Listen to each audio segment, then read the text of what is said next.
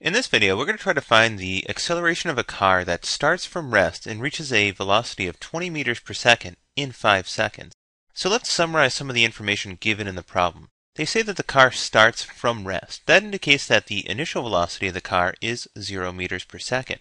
And then what it says is the car reaches a velocity of 20 meters per second. So our final velocity over that interval of time is going to be 20 meters per second. Now the time it takes to go from 0 to 20 meters per second is going to be 5 seconds. So the change in time is going to be 5 seconds. Using this information, we can find the acceleration of the car. Now acceleration is defined to be the change in velocity per change in time. So this is the change in velocity, and this is the time it takes to change that velocity. Another way to think about acceleration is how fast does the velocity change? That's what the acceleration term is answering.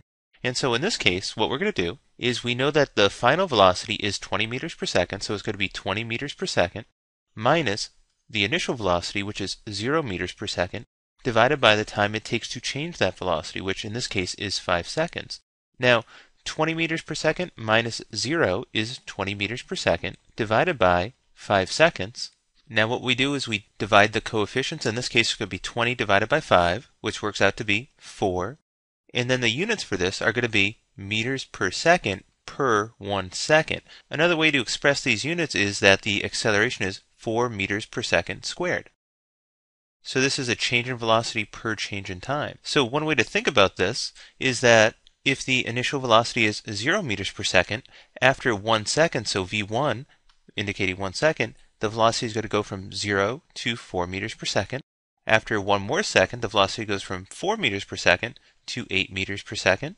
After 1 more second, the velocity goes from 8 meters per second to 12 meters per second.